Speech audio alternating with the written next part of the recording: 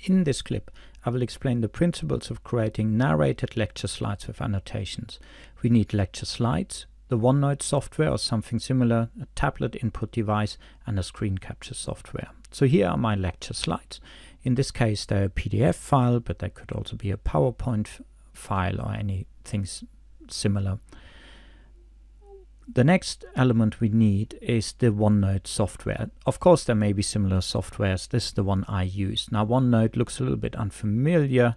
You have these sort of notebooks. They're like folders, and then in these folders or notebooks are different pages. And this is a piece of software meant to keep handwritten notes, for instance. So what I'm going to do is I just create a page here to demonstrate that. You see, it creates this notebook page, and I don't like these lines, so I'm going to take away these lines. Well, it's just an aesthetic thing.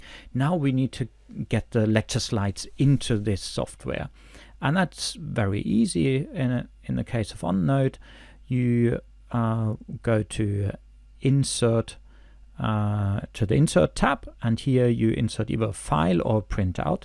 Doesn't matter which option you choose. So I choose File here. Now I find my slides. There are, of course, already the desktop demo slides. Here they are. Now I have the choice. I want to insert them as a printout, and what's happening now is that basically OneNote is sort of printing these slides into that document.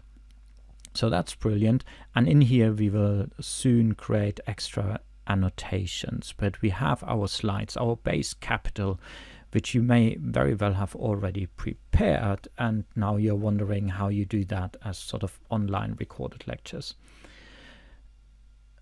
You can screen however much you want. I always like to keep a little bit of white space to the right of the slides, because I want to keep extra notes here. And I also like to create a bit more space between slides. Unfortunately, I'm not aware of any default settings that gives more space, so you have to use this little divider function and just drag that out and create a little bit of extra white space. And you do that with all your slides. Unfortunately, that's a little bit of manual work. If you don't worry about showing the next slide while you're talking about one, that's all fine. You don't need to do that then anymore. So now the next step, how do we add handwritten annotations? I will show two ways. Here in this particular case, I have a tablet computer, okay, where the screen, you can write on the screen. So if you're lucky enough to have one of those, you can just take your pen and then start writing and annotating on the screen. Of course, if you want to record that, you would have to start your screen recording software before you do that, and you would now be recording what you do and what you say. And you can just highlight things on the slide, leave extra notes on the right hand side, and you scroll through your presentation as you go here, and just do what you would perhaps do on a visualizer in a lecture theater, and just add your personal additional information to these slides. This is what makes these slides worth much more than just the printed version. The second way how you can add your annotations is, if you don't have a tablet computer, you may have such a tablet input device. I'm actually not quite sure what the technical term is. They start from around £50 at this moment in time. This is an older version, but still perfectly functioning. So that's just like a big mouse pad with a pen, but otherwise it works exactly the same. In this particular case, you can see you have to look at the screen and write on the tablet device.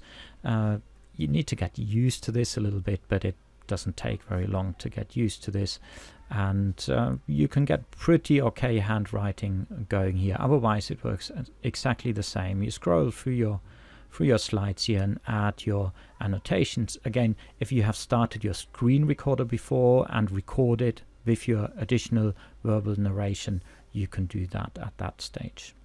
With a tablet input device, be it a tablet computer or the tool which I used in the second part, a tablet input device, you can produce something that is very close to what you could deliver in a classroom. You could even do it live If you have students in a Zoom meeting or in a Blackboard Collaborate meeting, you could then respond with your handwriting to questions from the students. I usually record the lectures by myself without direct student input. When I do this, I actually prefer to first merely record the visuals, what you've seen in the clip, and you saw me not talking while I was recording, because I like to concentrate on just the visuals. Then afterwards I add a narration, often after speeding up the clip, especially if I use a lot of handwriting, because that tends to be slow. To do that, you also need a video editor. There are free versions available, but a software like Camtasia incorporates a screen recording and a video editing software at the same time. That makes it just a bit more productive and nicer. In any case, the only real hardware which you need here is the tablet input device, and as I said, you can get these tablet input devices for prices around £50 now.